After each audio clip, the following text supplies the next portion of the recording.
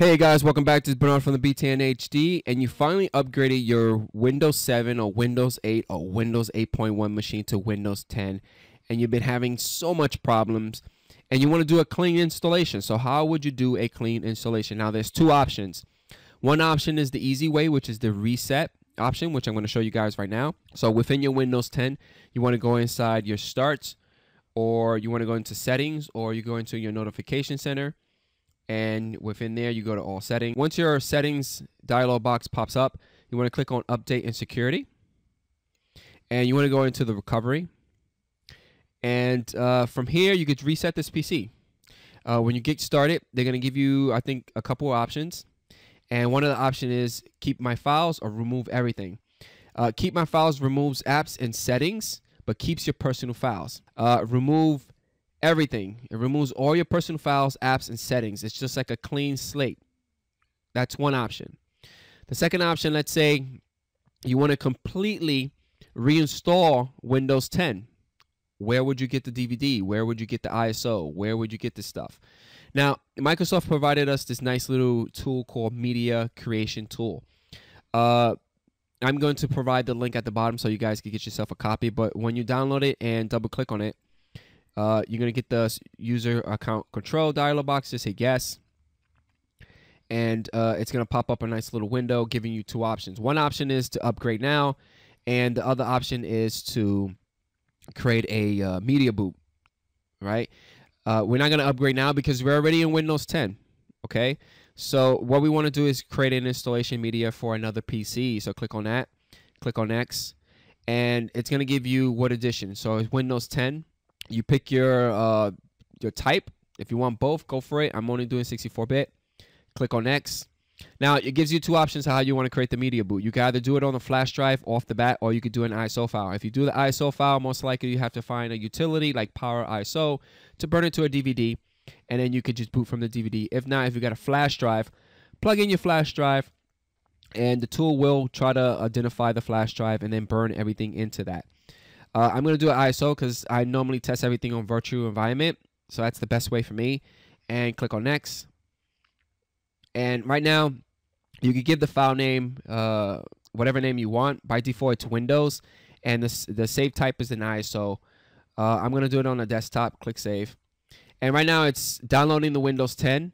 It's compressing it, creating an ISO file for you. There was a problem downloading some files. We weren't able to do it.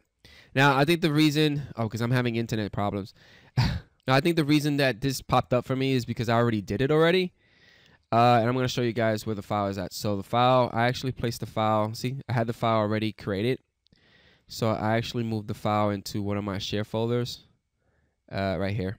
So this is it. So this is the Windows ISO that I created, and it was not too long ago. The process takes between, I would say, an hour, 2 hours, depending on your internet connection, because it's downloading everything from the Microsoft server down to your machine, compressing it, creating an ISO, or if you have a flash drive, it's, you know, burning it to the flash drive to make it bootable. I want to actually test this out. I have a virtual machine right now, so I'm going to minimize this. I'm going to get into my virtual machines because I need to create this BJ live stream machine for you guys. So I'm going to edit the virtual machine. I'm going to go into the CD, go to the ISO. I'm going to browse it. I'm going to go into my D drive. Here it goes, media. This is the ISO file that I created with the media creation tool. We're going to click on open.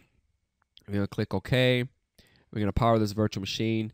Again, most likely you guys can pick a flash drive. Just make sure that you change your BIOS setting to boot within the flash drive. And then it should go straight through to something like this. If you burn it into an ISO and you find a utility to burn an ISO into a DVD, you put the DVD in. It's going to give you press any key to boot from the CD or DVD, and this is what you're going to get. So this is awesome. I'm going to click on Next. I'm going to click on Install, and it's going to start the process installing Windows 10 from a fresh PC. This is a fresh virtual machine for me, but for you, you're probably a new machine. Again, when you guys do this installation, it's going to completely wipe.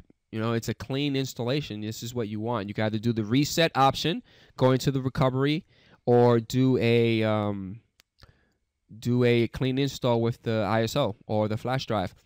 Now it's gonna ask for your activation key. We don't have the activation key. Remember Microsoft is giving us Windows 10 for free for a year. So if you get this dialog box, what you could do is just say, I don't have a product key. And then from here, it gives you the option, Windows 10 Pro or Windows 10 Home. And you pick your option. I'm going to do Pro. Yeah, I'm going to do Pro. Now I'm going to do Home. Let's do Home. Click on Next. And from here, let's agree to the license. Click on Next. I'm going to do it custom. And the only reason that I'm doing custom because upgrade is if I already have an operating system within this virtual machine. I don't. It's a clean one. And we're going to click on Next. So what's going to happen is going to completely wipe it, clean, reformat it, install the operating system. And that's it, guys. That is how you do a clean installation. There's two options. One option is you either start this media creation tool. The only reason that it errored out on me, the only reason that I got the error is because I already created it. Or I'm having internet problems, which I'm going to fix a little later. And the second option is you go inside your All Settings app, go to All Settings, Updates and Security, go to Recovery, go to the Reset This PC, Get Started, and pick which option you want. Most likely, if you want to do a clean start, you do a remove everything and bring it back to the way you want it. It's really up to you. Hopefully, you guys enjoy this video. Don't forget about hitting that like button. If you have any comments or questions or concerns, leave them at the comment section right below of the video.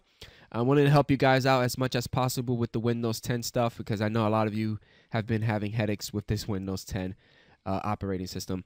And I'll catch you guys on the next one. Peace out.